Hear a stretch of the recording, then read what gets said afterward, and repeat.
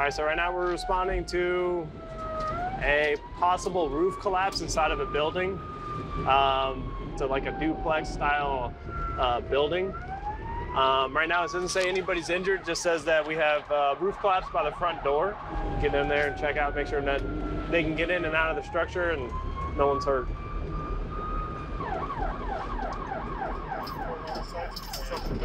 This is fine, that's good. Looks like we got an occupant now, so we'll go check it out.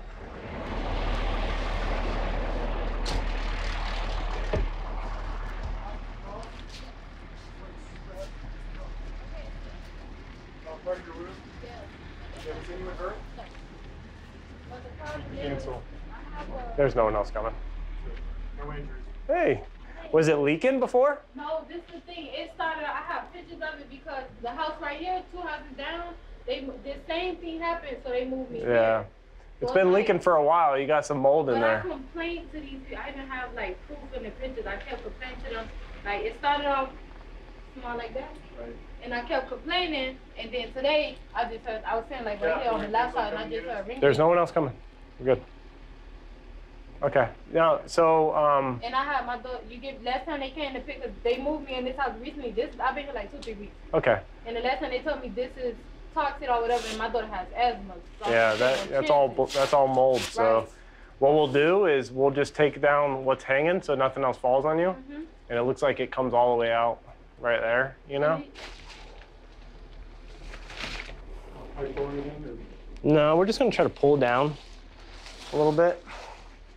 I'm gonna try to catch whatever falls. Yeah, it's not gonna really work. Just pull down whatever you can. There you go. Here, I'll take this piece.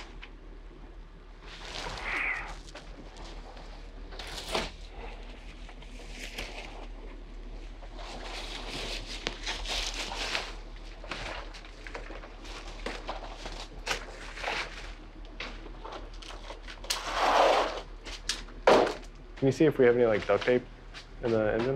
We do? We have a couple of times. I like to bag it up so it's because it's all moldy, so the kids don't get it, you know? Just kind of put a bag here and see if we can tape the sides of it so it's not just in the house.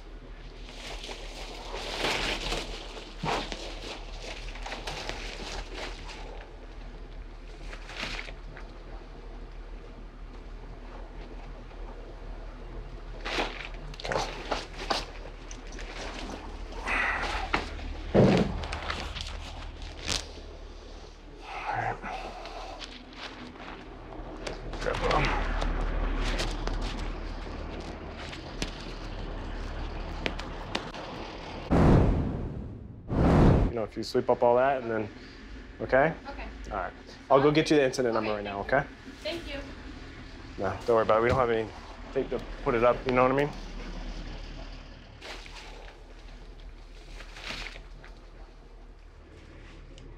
So yeah, we're just finishing up. We had, looks like a small leak in the roof.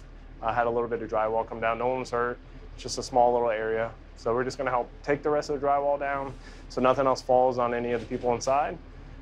Try to clean up the best we can so she don't have to deal with it. She's got small kids here, so, but luckily she wasn't sitting underneath it, so nothing fell on her, so it's good.